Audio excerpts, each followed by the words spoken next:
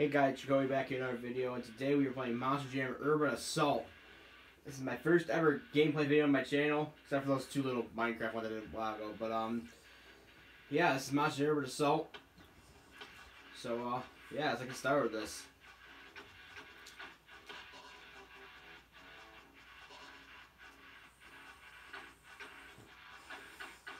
Actually, I want to go back real quick. Actually, hold on. Oh, where is it? Options. No, right there. We're gonna start a brand new game. Do a full playthrough of this game on YouTube here. I beat the game already. That's my other account. I'm just gonna get on real quick. Just call it Jacoby, I guess. There we go. That's one of my favorite childhood games. This is one of the childhood games I've played a lot when I was a kid. Probably one of my all-time favorite Monster Jam games. Love this game.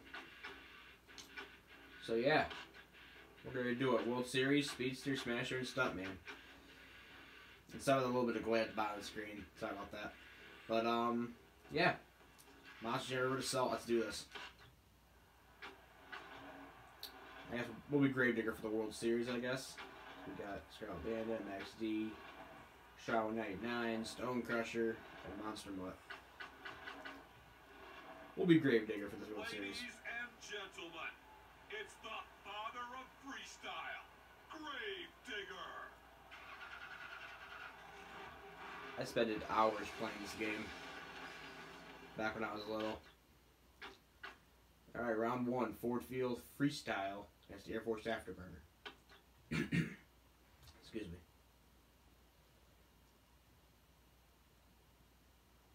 These are one of my all-time favorite games. Let's do this. There you go.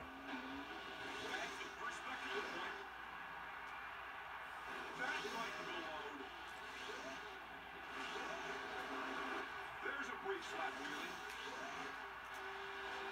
Must have not needed that piece. It's been a wild run so far. One spectacle point, have some boost. Getting some huge air. Double boost tanks are ready. Finishing up a nice slap wheelie. Let's do a reverse donut. How about that? Spinning into a small donut. I think you don't see those anymore. Seeing a lot of good momentum out there. It's slap wheelie time. Fiberglass is I find it funny that they count front flips and back flips in this game as for moves. When at the time Monster Jam Real Life, this game was made, 2008, I believe, 2009. Backflips didn't really. There wasn't no one completed a backflip yet in the Monster Jam yet. Pretty funny. I believe the first backflip competition was Northern Nightmare in Jacksonville, not Northern Nightmare, Nitro Circus in Jacksonville, 2010. That's when the first backflip of Monster Jam happened. These are one of the most legendary shows out of Monster Jam history with Jacksonville 2010. Probably one of the best shows ever.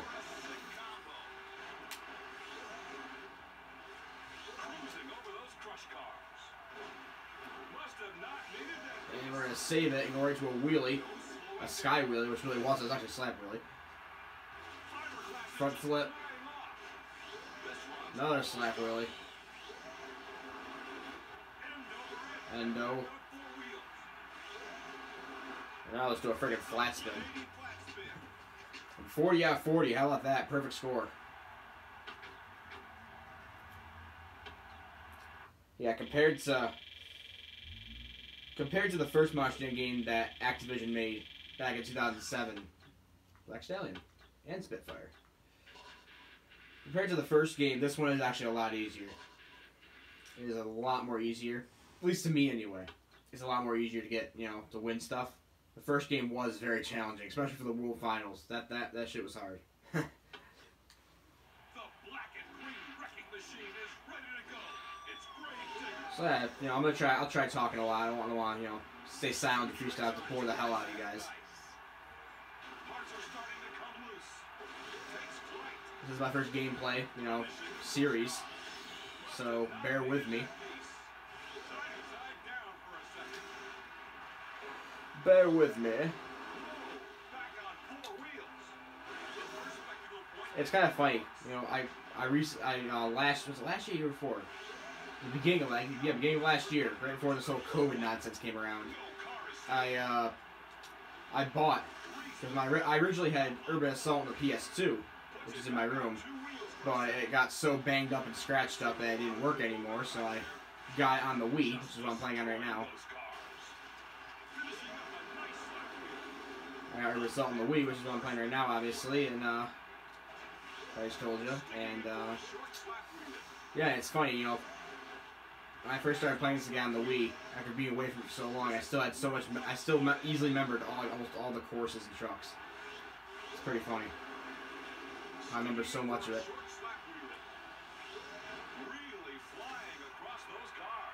Oh God, save it, save it, save it, save it. There we go. And I apologize for the reflection at some points there. The light kind of goes in right behind where I'm sitting. There's a window, so the TV faces right towards that window, and I'm over. It was still enough to blow away second place. So.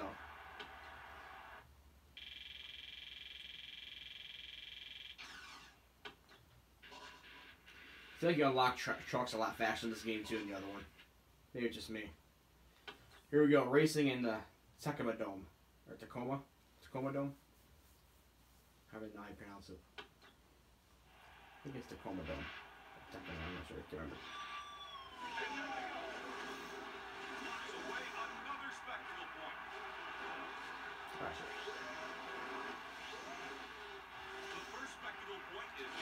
Okay, this is the one we have to go all the way around. There's one just like where you have to race just to the middle. This one's going to go all the way around. I got it by a long shot. Yeah, this game isn't really that hard.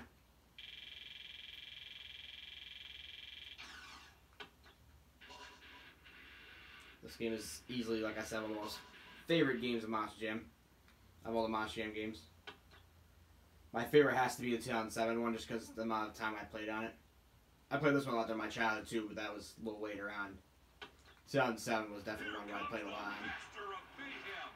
I remember being like 5 years old playing that game, and we were stuck on the the Alamo Dome, and because the Alamo Dome in the first Monster Jam game is one of the hardest freestyle. It's like the one where it's the one you have to do right before World Finals, and it's a super hard freestyle. It's like 38, like 36 to win it, or something like that. I can just remember me and my dad playing hours on that just to try to beat it. We finally did. But yeah, there's been a lot of memories cherished to these two games. That's the reason why I love these games so much.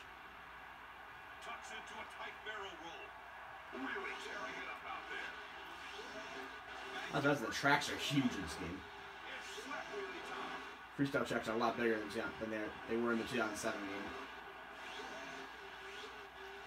You often can't destroy everything on the track in just a minute, just in 2 minutes, because there's so much to hit.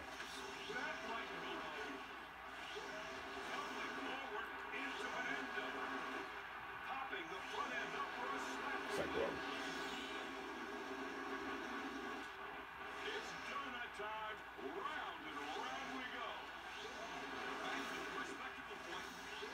So yeah, if you guys want this series to continue, sorry my voice.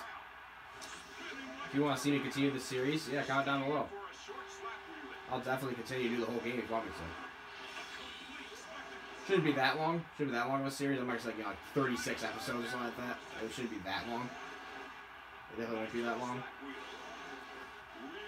I don't know, I'd probably say 10, 12 episodes. Probably make it the series. I want the episodes to be kind of halfway long, that way I can get a lot done. Maybe I'll play the other game, 2007, after I'm done with this one. Or I can play some other game. I got a whole bunch of games I can play. 36. Another freestyle win over Scarlet Bandit by 10 whole points.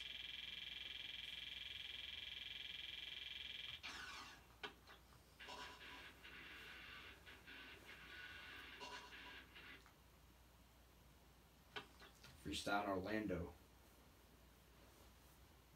Even when it gets really hard, I feel like World Finals in this game is actually really easy to beat. Here comes the master of Even when it gets down to like the end of the World Series, it's still super easy. The first spectacle point is in the books. Throws down and into. There's a brief slap wheelie. One spectacle point. Have some boost. Keeping it going thanks to an incredible save. Popping the front end up for a slap wheelie. Sticking it for a short slap wheelie. Now I'm humping the side of the ramp. There we go. Ooh, what an amazing save. Tiny side down for a second. Runs down and into. It's slap wheelie time. Who's to spare with that fourth spectacle point? Keeping it going with a second spectacle point. On the map with a first spectacle point.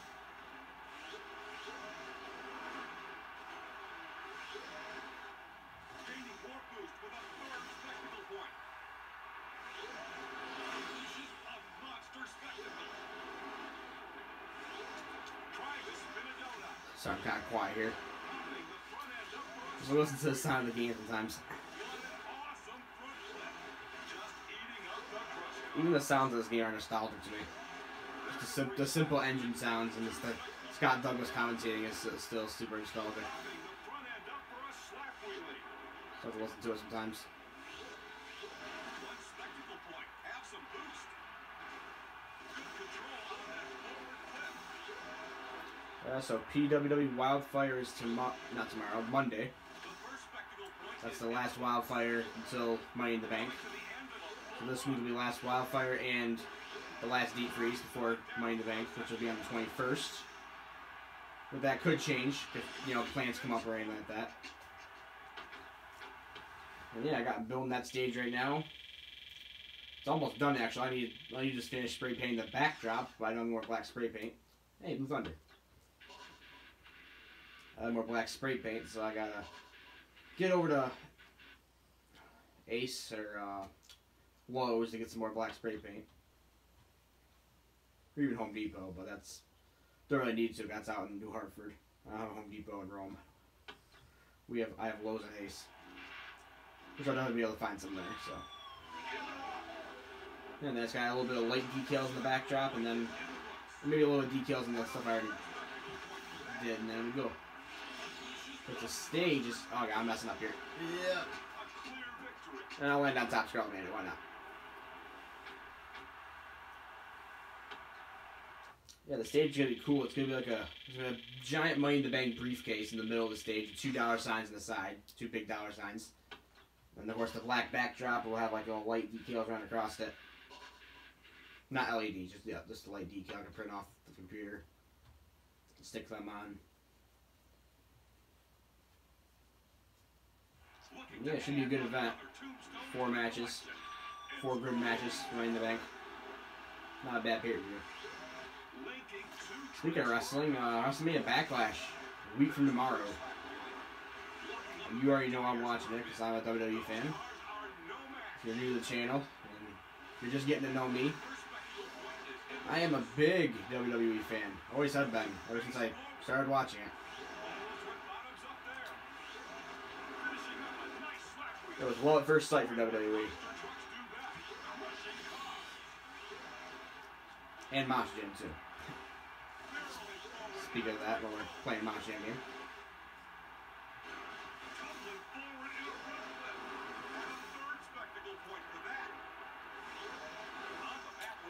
So, have you guys ever played Urban Assault?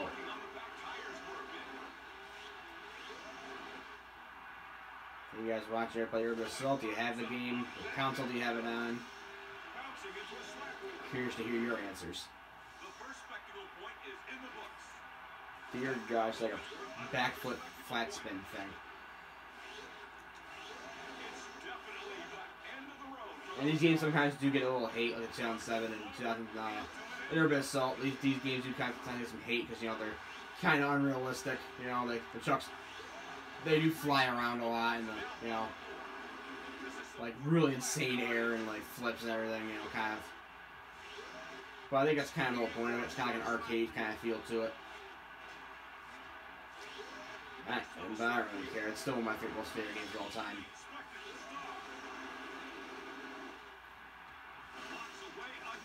Don't know what the heck that was.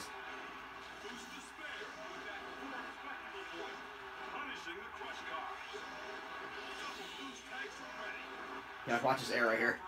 Holy shit. 39 out of 40. Yeah, WrestleMania Backlash. I can't wait for it.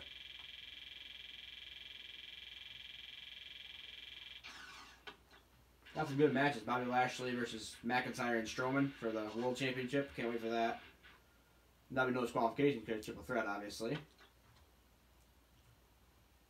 Then you got Cesaro and versus Roman Reigns, which honestly I expect Roman Reigns to retain. I don't expect Cesaro to win, but I do want Cesaro to win.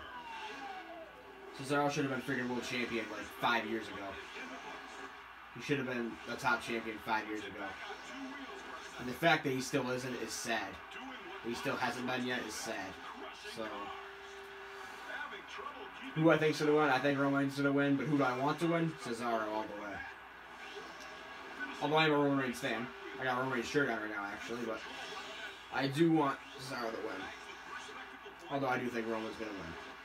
But who knows? Because on SmackDown yesterday, the throwback SmackDown. Oh shit. Well, I ain't gonna cut it. Wow, I still won. Unbelievable.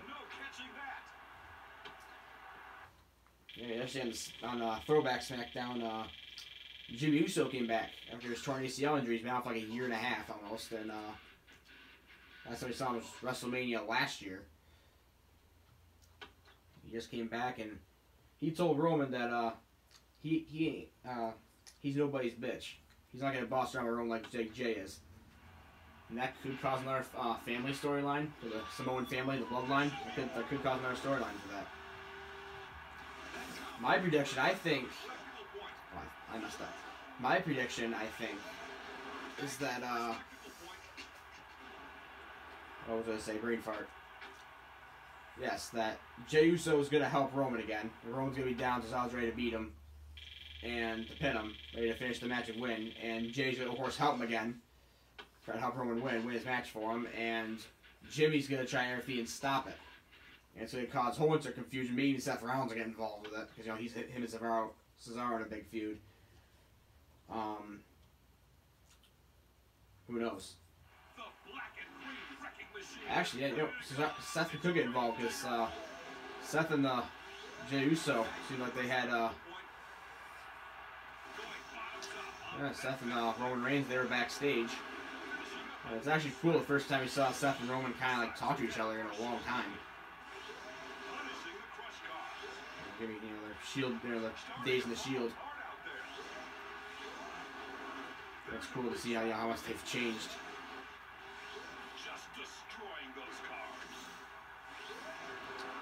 Seth was pissed off because, you know, Jay cost him the win. Well, the Usos cost him the win. He thinks, and well, Jimmy did.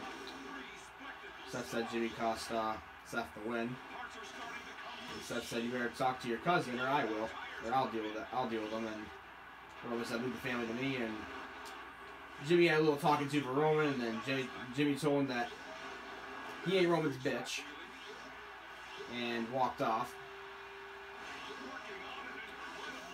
And then all in all, the night ended with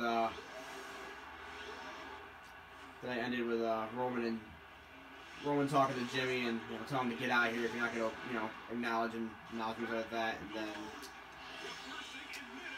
Jimmy was walking out of the ring, walking out of the arena, and Cesaro came out from behind and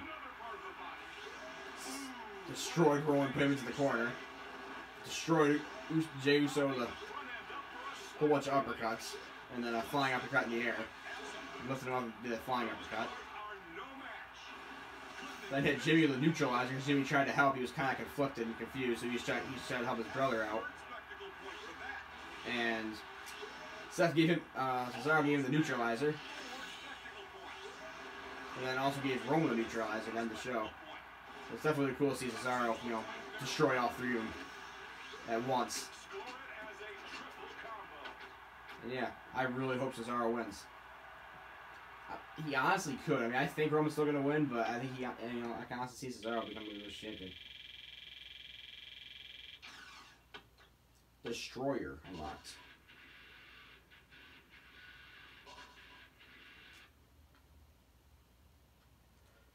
Alright, we're gonna do Oakland right here, then the next race, and then we'll call it quits for episode 1 of Urban Assault. The black and green wrecking machine is ready to go. It's Grave Digger. On the back with the first spectacle point. Parts are starting to come loose. Use the spare with that fourth spectacle point. This track right here is my favorite tracks. Finishing up a nice slap wheel. Nice little slap wheel. And so you may actually probably all everybody don't know this. New channel, new people on the channel are old. My little brother Connor, he 7 years old, but he in 2019 I helped coach his T-ball team. He joined Rome Baseball League there, and he's on T-ball. And me and my dad and a few of my brother's friends' dads, they helped coach that first year. It was really fun. Had a lot of fun doing it.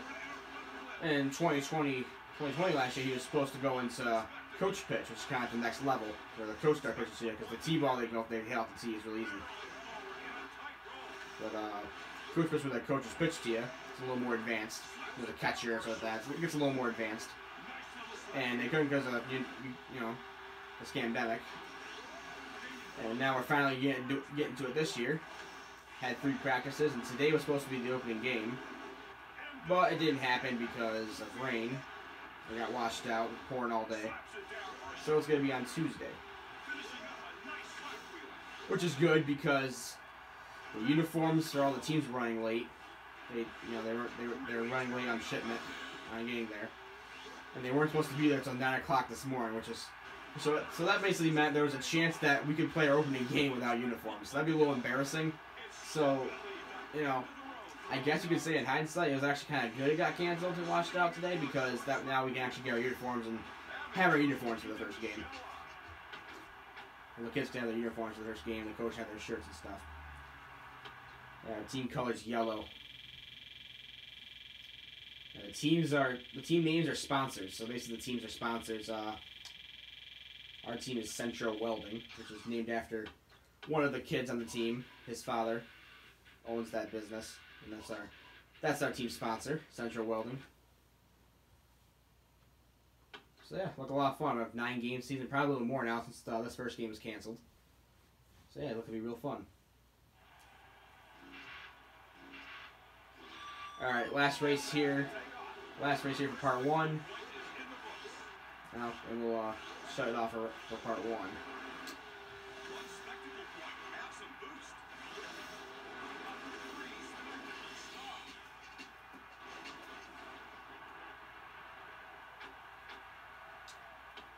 Easy money.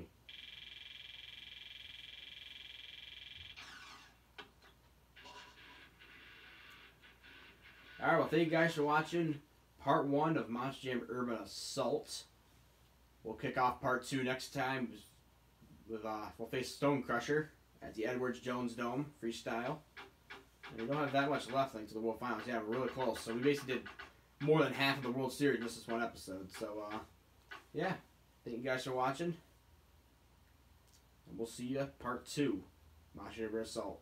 Peace out, everybody. Be good people.